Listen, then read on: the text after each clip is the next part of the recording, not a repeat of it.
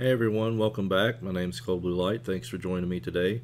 We're going to be going over a super simple way to save and load our game, and we're also going to take a look at how to make our sprites not so blurry.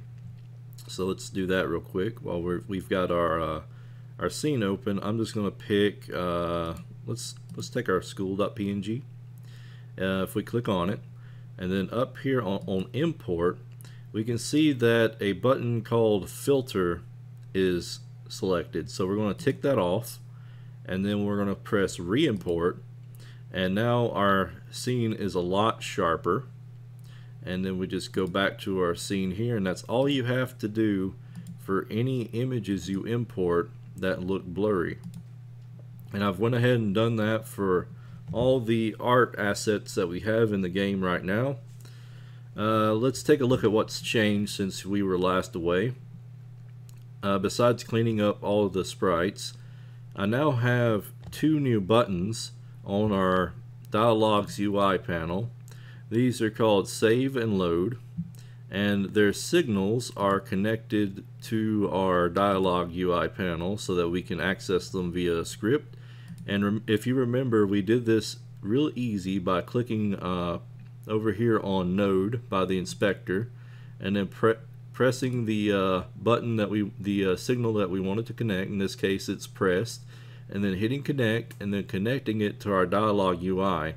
Once we do that, it automatically creates a function inside of our Dialogue UI that looks for any signals being sent from that button. Okay, that's super simple.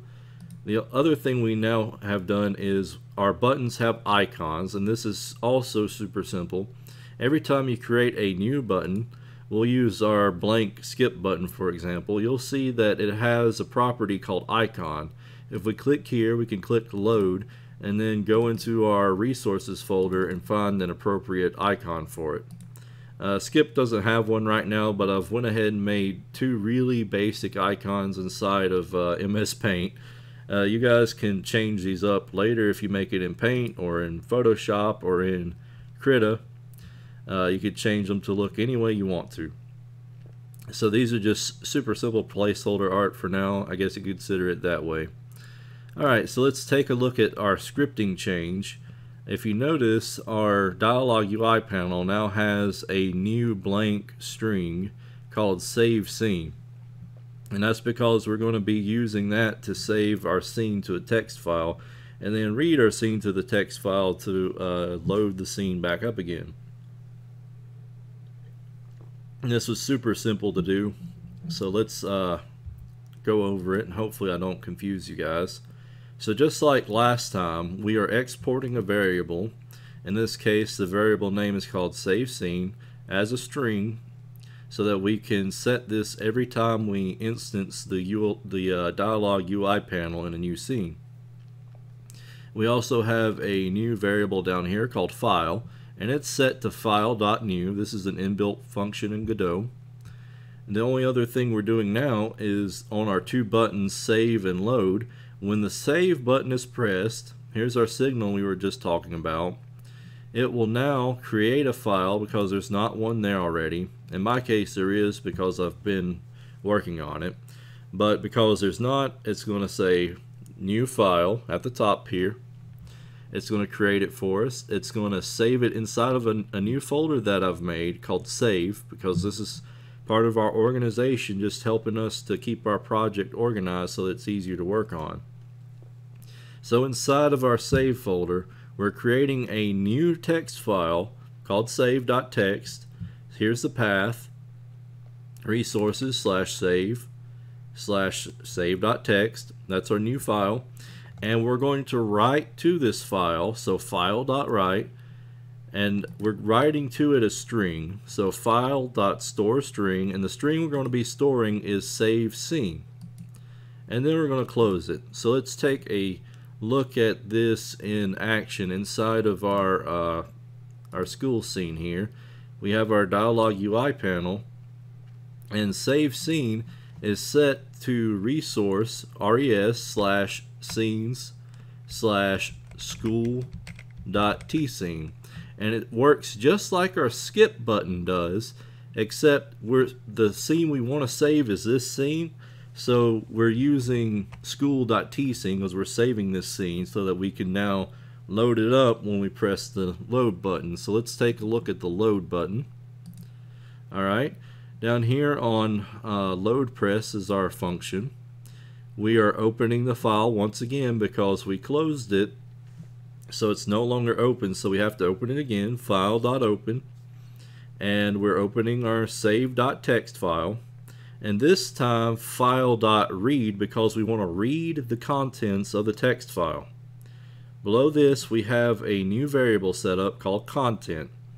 Content is going to look at our text file, so file, and it's going to get the text inside of the file, so file.getText, that's why we have this here. And now it's going to just call the getTree.changeScene, just like our skip button does, except instead of skipping to the next scene, it's going to use the content variable, because remember, we're setting the content variable to be the text inside of our save file, and then we're going to close it and return it so that we can presumably use it again. I believe that's how it works. This code here I found inside of the documents. I'm going to link it down in the description below so you guys can have a read for yourself. Now this doesn't store anything other than the scene, so it's literally really simple. Save the scene, load the scene back up, okay? It's not going to store any of our choices that we made. We don't have any choices to store right now, so we're going to have to come up with a way to save those things, but we'll worry about them later. Right now we just want to get a basic saving and loading system up. So let's take a look at our game in action. If I press F5 to run it, we can see our scene runs like normal. We can still skip scenes. Let's go ahead and test out save. I'm going to save this scene. Okay, I press the save button and I'm going to skip again. And here's our last scene. Now if we press load, we should load back up to the scene that we last saved at.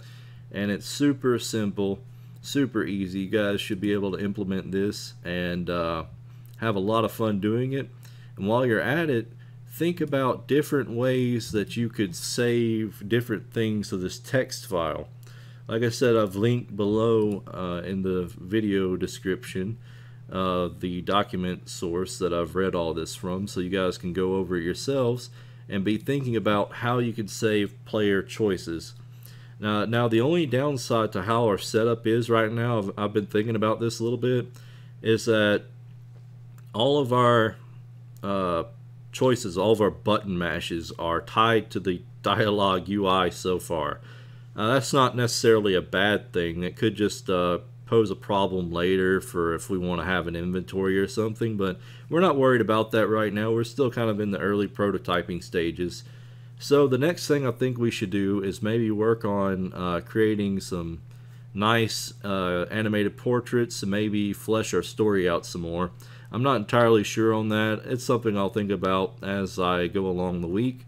But I appreciate you guys for joining me today. I hope this helped you out. If it did in any way, hit that like button, share this video around, and don't forget to subscribe if you're not. Thanks to all you guys who've been subscribing to me over the past week. I appreciate you all for coming here. My name is ColdBlueLight, and I will see you next time.